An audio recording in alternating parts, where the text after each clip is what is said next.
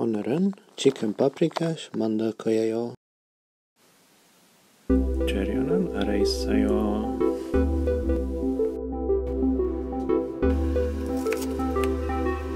양파 썰어주세요.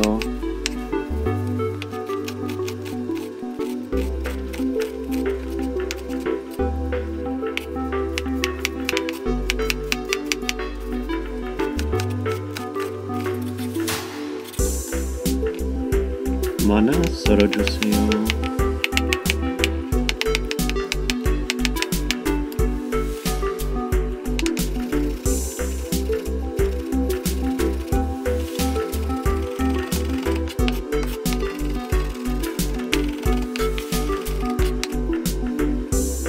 파프리카 썰어주세요.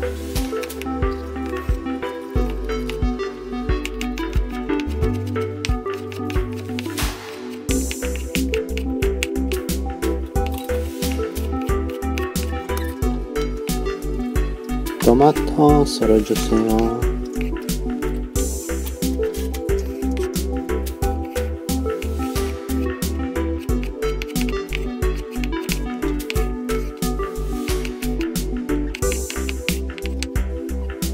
따뜻한 팬에 기름을 두르고 마늘과 양파를 넣어주세요. 황금색이 되면 파프리카 주세요. 토마토 타임. 고춧가루, 소금, 간장 주세요.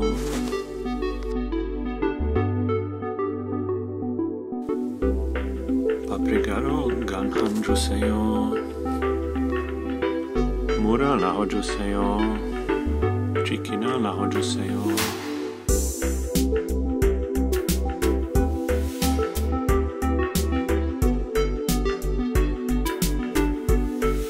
남게를 씌워주세요.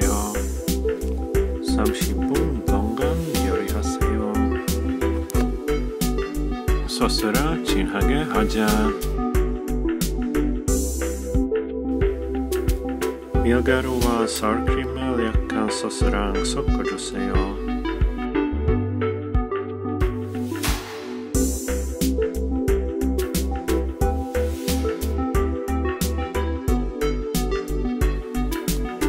닭고기와 함께 끓여주세요.